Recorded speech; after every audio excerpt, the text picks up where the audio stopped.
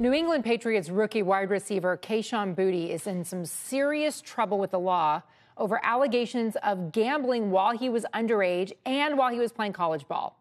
He was arrested, booked in jail yesterday on a felony count of computer fraud and a misdemeanor charge of underage gambling, according to Louisiana State Police. And they say there could be more charges. The affidavit for Boutte's arrest warrant says FanDuel contacted police to report a possible college athlete making bets under aliases, one of them his mother's. The investigation alleges nearly 9,000 bets over a year, more than $500,000 staked or wagered, bets on himself, all of that. But Boutte is not accused of throwing games. I reached out to FanDuel. It won't comment. I've reached out to gaming regulators in Louisiana. I have yet to hear back. But this raises a lot of questions about integrity in the game and the integrity of betting. Let's dive in further here with Danny Savalos, who's a criminal defense attorney and NBC News legal analyst, and Steve Grasso joins us back as well. Danny, walk me through a little bit the significance of charging a kid. He turned 21 last year. For a year, he was doing some serious gambling that wasn't permitted under aliases, which is where the charges about computer fraud presumably come in. Yeah, the biggest problem here for him is clearly the felony computer fraud, both on the criminal front and then, of course, on the NFL discipline front. Two different paths here. On the criminal side, the felony, of course, is the bigger deal. And it's also the bigger deal in terms of discipline with the NFL.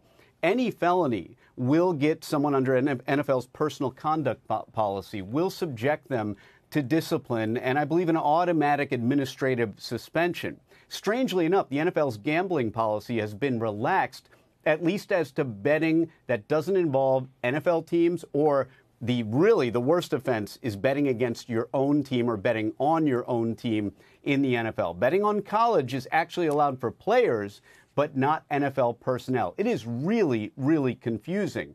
Also punishable for an NFL player is betting on college sports, but at an NFL facility or on an NFL trip. As you can see, it's incredibly complex. Yeah, and the NFL just changed its policy on suspensions regarding if you get caught. It's 2 years if you get caught betting on professional football.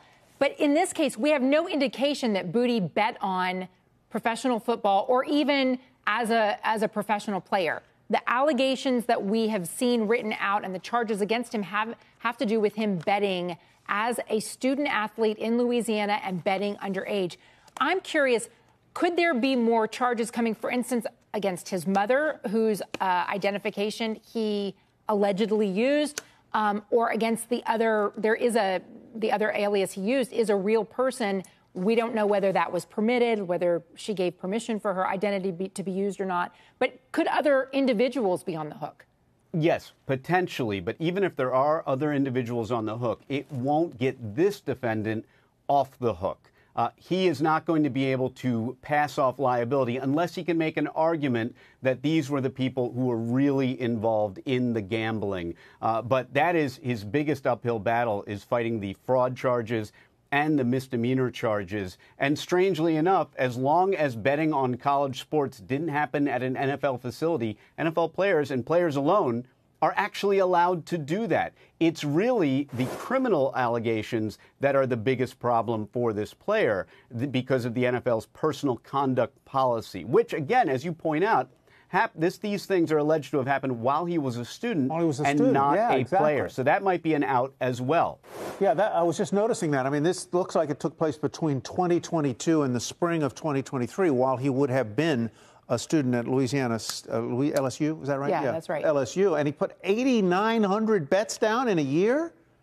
My goodness. Exactly right. Yes. And so the other concern, I think, might be, and there's really been no reporting of this, but whether or not the NFL becomes interested to find out, well, what has he been doing since he became an adult? Because obviously these allegations arose out of conduct by a minor, by an underage person who alleged to be gambling. But if the NFL decides to conduct its own investigation, see what he's been doing since then, they may find additional information that could be problematic for him, not criminally. And I know for sure that other sports books are looking at their records to see whether they have exposure.